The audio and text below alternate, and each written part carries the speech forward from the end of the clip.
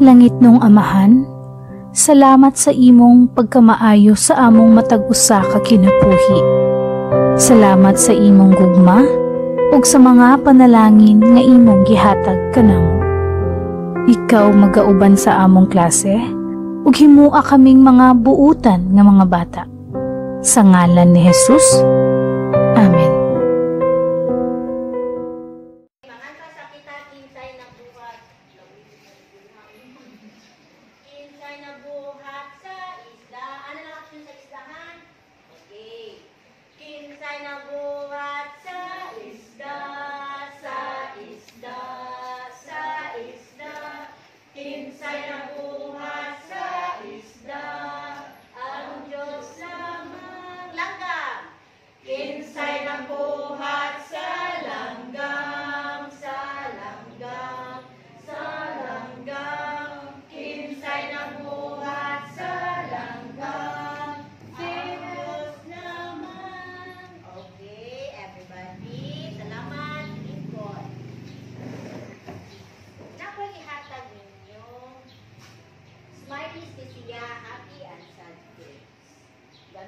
Gamiton ni nato sa pag-answer sa atong review. I-ison, ilha ang mga butang na naisakop sa kinayahan. Iisa ang malipayong naong kung hindi naisakop sa kinayahan. O iisa ang masulubong naong kung wala naisakop sa kinaiyahan. Handa na mo? Okay. Number 1. Kung sa mga siya? Lingkuranan. Okay, lingkuranan. Wala siya naisakop sa kinaiyahan.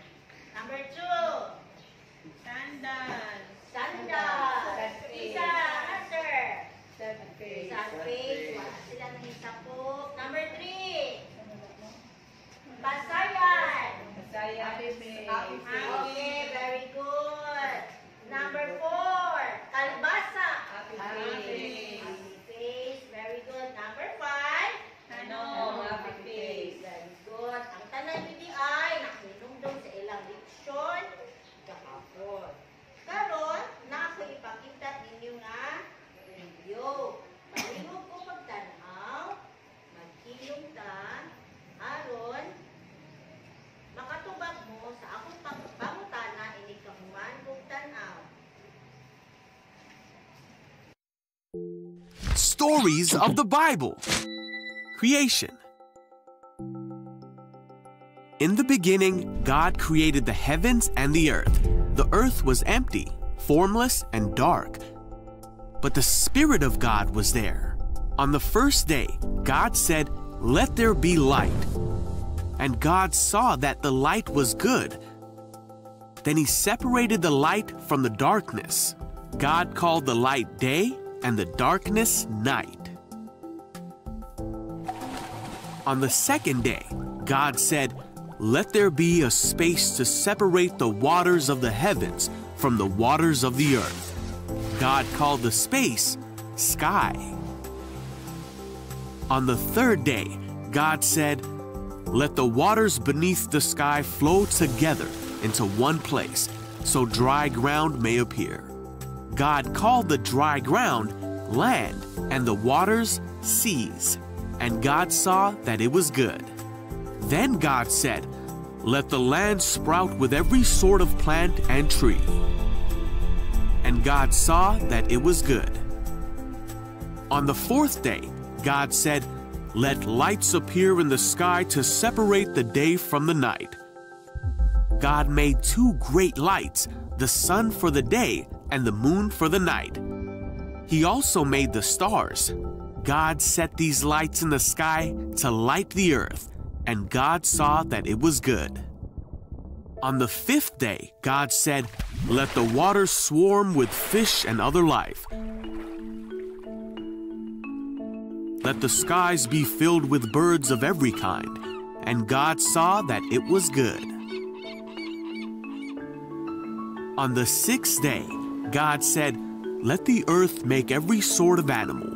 God made all sorts of wild animals, livestock and small animals, each able to have babies of the same kind.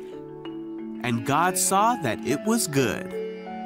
Then God said, "Let us make man in our image, to be like us." So God created man in his own image. He formed man from the dust of the ground. He breathed the breath of life into man, and a man became alive.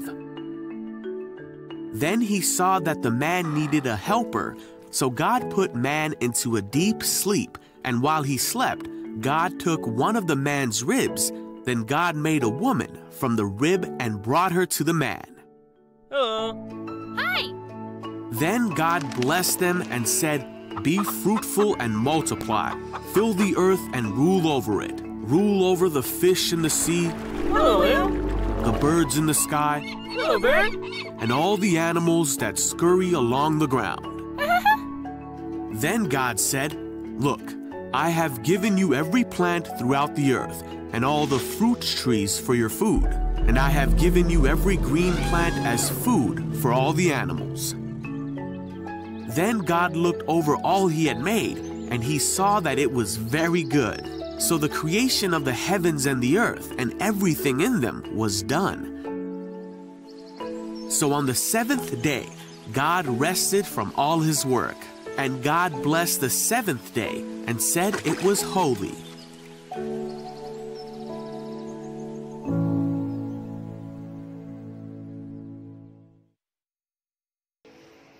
Okay. Unsa inyo nakita sa video? Animal. Cow. Okay, naitaw nakita. Unsa pa? Animal. Animal or mga hayop. Banana. Tanom. Very good. May nakita nga tanom. Dagat. Dagat. Langit. Kita. Buwan. Isa pa. Buwan. Oh, daghan ang inyong nakita, no? Katong inyong nakita sa video, makita ba ni sa akong palibot? Yes. Oh, ma'am. Yes. Sakto ang inyong mga tubag. So, ang atong leksyon karon class, related ana. Okay, mo ni ang atong leksyon karon. Natatalakay ang mga pakinabang na naibibigay ng kapaligiran sa komunidad. Tanawa ang picture, sana. Tangad. Tangad. Tangad. Para asang tangad? Tiwa. O, pagsaldo sa tinuwa. O, sa gamit sa tangad? Pampahumot. Pangpahumot. Sa pa? Sa lamsa. Pangpawa sa lamsa. Naagi. Tambal. Tambal.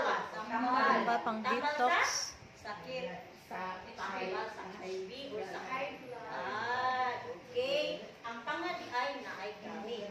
Napa ko ipakita? Tanom. Unsa man ni siya? Tanom. Para asa man ni siya?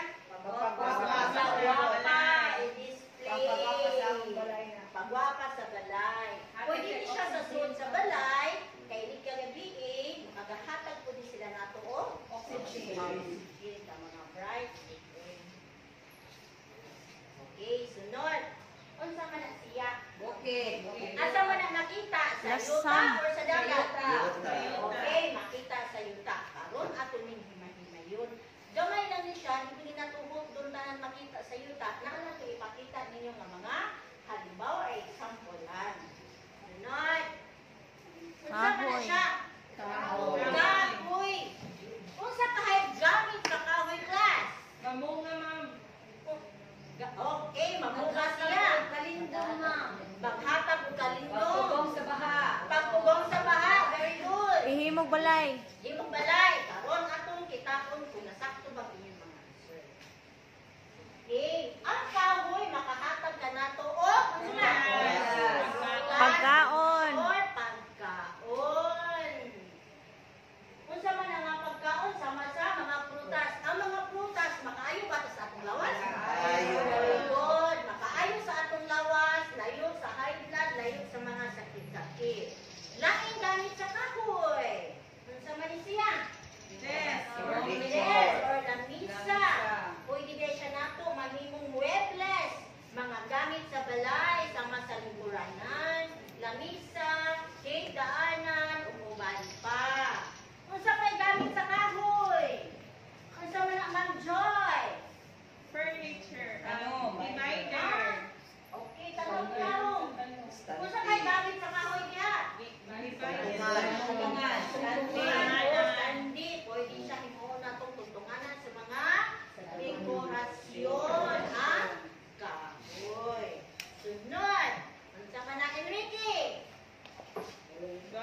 Garden. Very good. Trellising. Garden. Dako bang tabang ang garden sa tao? Yes. Masa kayo makuha na to sa garden, Marisa? Gulay. Mga utanon. Mga utanon. Ano sa pa? Tambal na. Tambal. Takto. Okay. Sa atong garden, makakuha kita ang mga pagkaon sama sa gulay ug mga lamas. Kining gulay, makaayo sa lawas sa tao ni hapon, di ba? Kung permiti ta kaon gulay, layo ta sa mga sakit, ug di ta magka-high blood. Another, makuha na ito magamit sa garden. Unsa mo siya? Tambal. Tambal. Gamit po ay napuntay makuha nga tambal sama sa kamugay. Kung madagma si Janet, watay dali-dali makuha.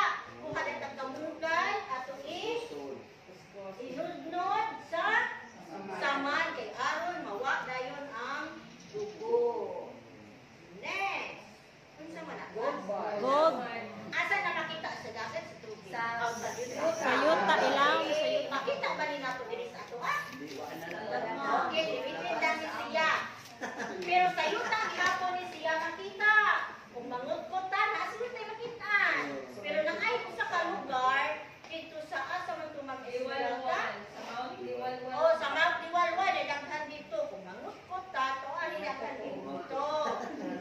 Kung sa kahit gamit ani sa tor, sa tuwa. Pagwapa na po mo. Mag-break ka. Okay, very good. Tumpak si Sator. Panggamit siya para alahas. Pwede na ito maprinda. Isa pa. Pagwapa, ma'am. Sanito. Isa mo siya. Grace. Or Marpel sa nipon. Marpel Ano sa ka nipon. na yung ipili? Pwede na pang marbeling gold. Pwede. Pwede. Di lang kay inigisi gold. Imong na po siya katuyuan class. Nganong gold na siya iyahang ipili. Kaya kanang gold, durable na siya. Dili siya dali ma-dapot. O, maka-fight na siya mga germs. Mauna ang uban ng mga dato, maka-afford mag-gold. Gold iya, pulis ilang nipon. Next. Balay. Gamit pa? Trophy. Iyo, medalya.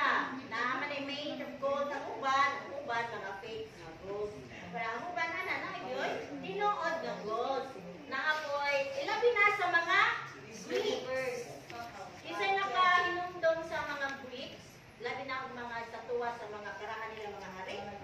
Okay, it is made of gold. Ang uban na malubnganan sa mga Musayo. Egyptian king. Next, unsa man ni? Baras of Bato. Baras, bato na baris ato?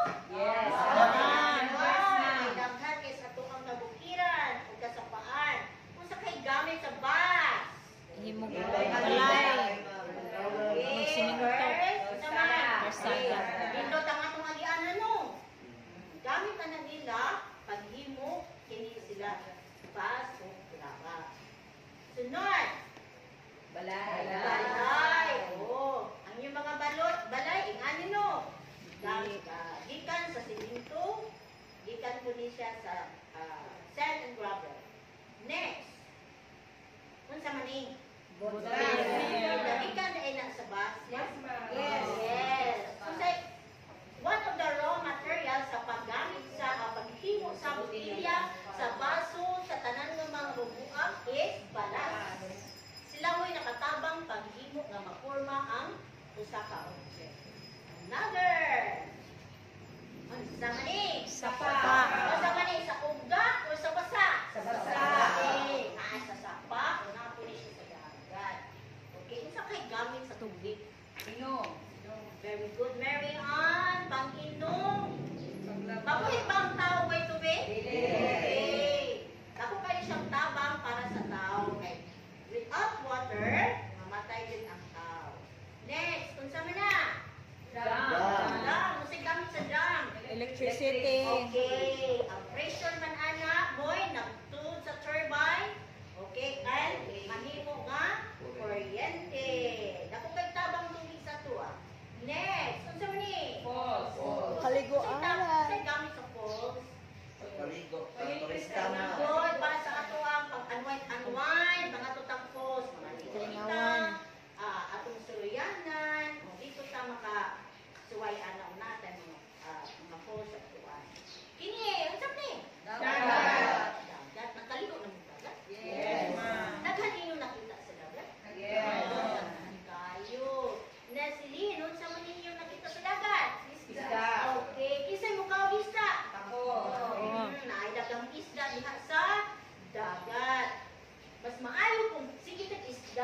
ang isda ang kaunon dahil layo sa Alay. ulan.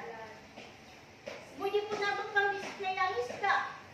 Asa man? Aquarium. Aquarium. Very good.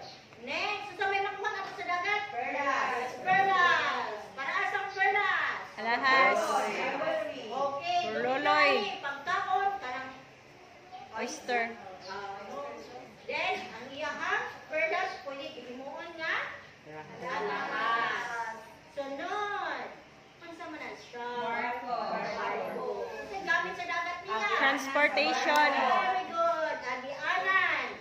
Moato tag Cebu, musakay taong super cut no. Okay, kung di pa lang, kung way dagat, dita ka to. Dita ka lang dito. Pwede mag-airplane. Kung way dagat, mag-airplane. Pero ang dagat, dako kayo ko, gamit para makaadto tao Cebu. Or asa nga lugar. Next. Asa man ni siya? Shell. Gamit sa shell. Pagkaon. Pagkaon. Decoration. Ka mga bright, pwede na nila. Okay. Kung sa to, atong makita class, kung sa to makita nato sa atong mga palibot, daghan no? Daghan kayo. Okay, naay makita nato sa Yuta. naay makita nato Sa tubig. dagat. Sa tubig.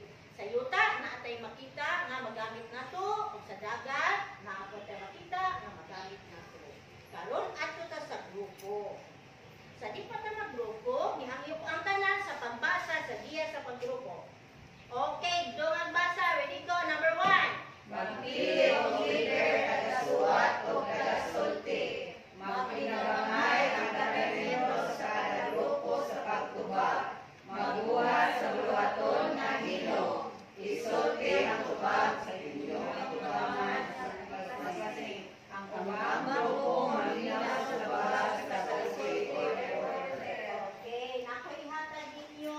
Group 1, mauga. Group 2, mabasa. Okay, read the direction and then answer. Okay, I'll give you 2 minutes to answer.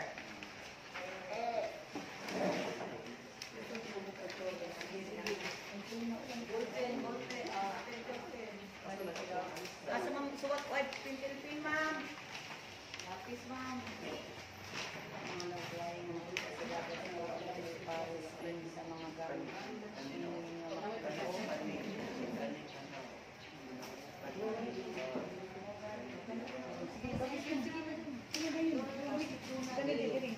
Better pa, connect B. Ayun na, connect literal lang. Suwat sa blanco. Blanco. B.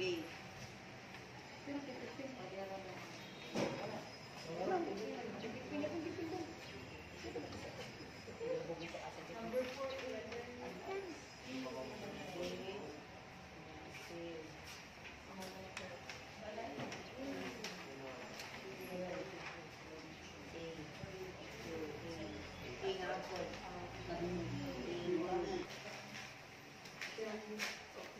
Okay, kumuha ka na, tayo pag-post, and then, isa man na ninyo reporter. Ready ma'am. Okay, atong paminahon ang group mabasa. Group 2. Okay, Sir Enrique. Ayun mo sa mga classmates mo na ang trabaho sa mabasak sa grupo. Number 1. Christian Perla, simuon siya o Jewelry Amo Kubal, letter B. Number 2. Oras, simuon siya o lampshade. Yung stand sa lampshade. So, letter C. Number 3. Ang swing, simuon calamares. Letter D. Okay, number 4. Ang tuna, simuon pagkaon. Hindi kilahon. Okay, number 5. Ang dagat, himuong hianan sa barko. Barko sa lakas. Very good. At salamat po.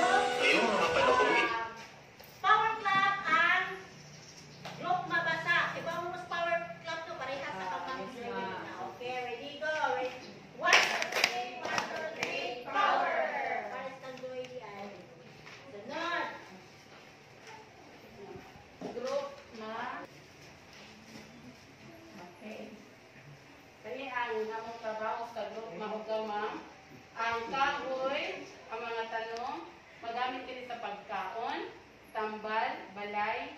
mga gamit sa balay, like lingkuranan, lamisa, pwede sa gamiton sa papel, then protection sa baha, then makahatag po siya oxygen. Very good. Sakto ang tubang sa roof, maugat. Tagaan nato sila o kung naay British clock, naapoy bag clock. Iba mo sa bag na clock? 1, 2, 3, 1, 2, 3, mo pares gano'n sa Swedish. Pero ang katapusan, boom. Okay. Tapos kahit boom ha. Ready, go! 1, 2, 3, 1, 2, 3. Boom! Okay. Wala ni klase ha. Itong timanan na natin makuha sa maugang na mga gamit na to. Na po tayo makuha sa dagat or sa tubig na magamit ko sa kanato. Karon, na ako'y paansiran.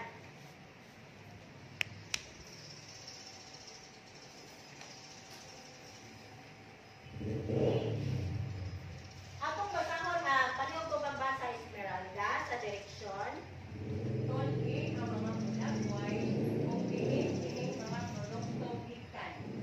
Okay, kung ano to ang mulagway, kung hindi mga produkto gikan. A, kahoy. B, tanong. C, mananap. D, tubig. Number 1, listen mo answer. Ma'am. Okay, diri-day. Janet, answer diri. Dili, asa may pinuton diri. Okay, diri, C or D. Pindot lang diri. Wow. Asa may answer ni Iha? Ang ka.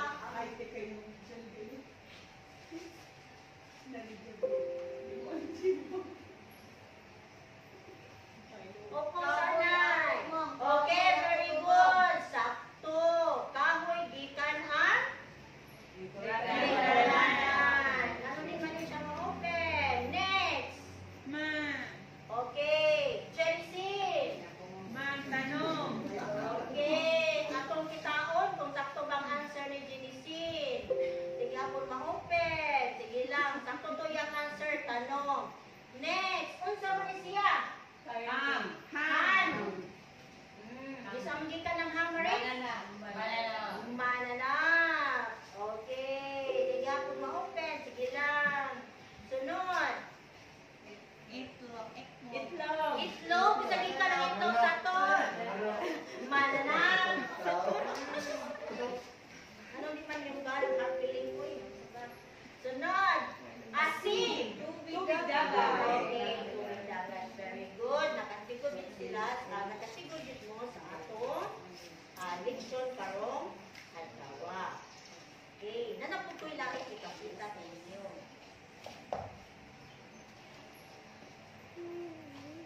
Mahitungod kini kung unsa ka importante ang tubig sa lawas sa tao.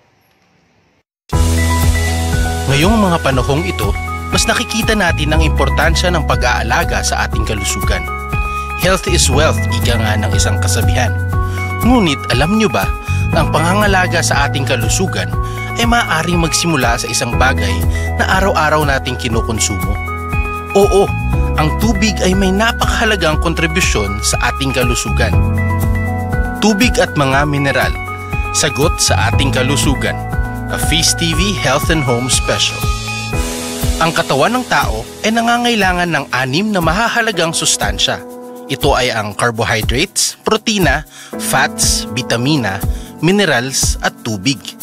Ang unang 4 na sustansya ay kilalang-kilala na natin sa dahilang sila ay madalas natin mapansin at laging kinakain. Ngunit ang panghuling 2 sustansya, ang tubig at mga mineral, ay malimit di napapansin at di binibigyang halaga sa ating pagkain na siyang nagiging sanhi ng ating mga sakit. Ang tubig ay liquid of life.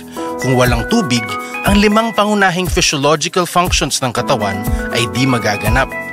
Ang mga function nito ay ang mga sumusunod. T. Tumutulong para mapanatiling buhay at malakas ang mga sel. U. Umuubos ng masasamang taba sa katawan. B.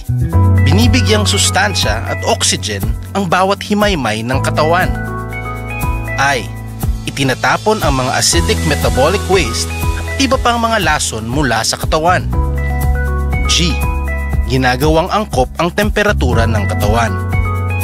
Ang isa pang mahalagang sustansya na tumutulong para mas mapabuti ang ating kalusugan ay ang minerals, ang spark of life. Sunod sa tubig, ang minerals ang gulugod sa cell physiology. M. Mapapanatili ang pagdaloy ng kuryente sa ugat. I. Isinasagawa na maging malakas ang kalamnan. N. Nagpapakalma ng tensyon at stress. E. Epektibong tagapagtanggal ng mga dumi at lason sa cells. R. Rasyonan ng wasto ang tubig sa iba't ibang bahagi ng katawan. A. Aktibong pang-alab sa mga enzymes ng katawan. L. Lakas ng resistensya ay pinapanatili. At S. Sustansyang mineral ay pampahaba ng buhay. Sa pag-inom ng sapat na daming tubig na may minerals base sa timbang 50 ml per kilogram per day, ang sanhi ng problema ay mabibigyan ng karampatang solusyon.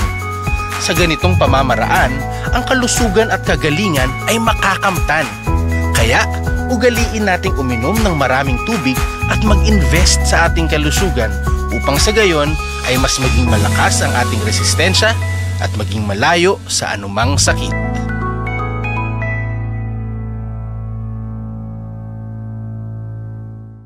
Thank you so much for watching. If you like this video, don't forget to click the like button and tell people and all your friends and family about the inspiration they can receive here. And remember to subscribe and click the bell icon so that you get notified when we're going to upload the next inspiring video. Dako ka gamit ang tubig lang? Oo, dako gamit ang tubig sa atong lawas ni Aino. Without it, di ta mabuhi. Kung sa may buhaton nato sa atong tubig din sa palibot. Tagidyoon. Tagidyoon, sa pa? Hindi labayan ang basura. Very good. Di nato labayan ang basura ang atong mga sapa. Ang sapa. Di makusik-kusik, di ta mamutol sa kahoy, diba? Kaya mura ba lang sila naghatag na tuog? Tubig. So kita diri, naa sa Alvera, atong libyuhan ang atong mga kasapaan para sa ato ang punang kagalingong benepisyo, diba? Okay. Sunod. Gihangin ko ang tanan sa pagkuha o papel o lapis or ballpen. Na ako'y palansiran ninyo, class.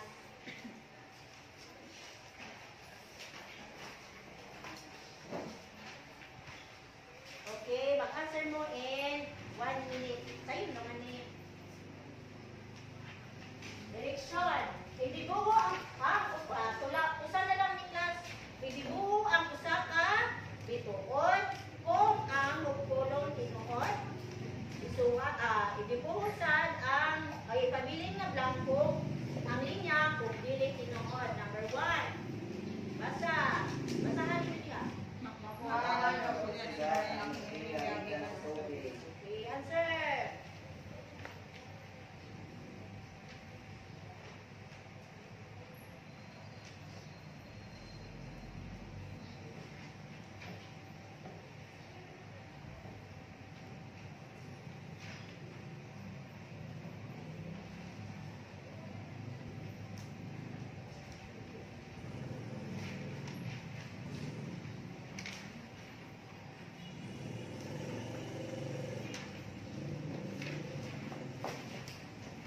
Okay, pass.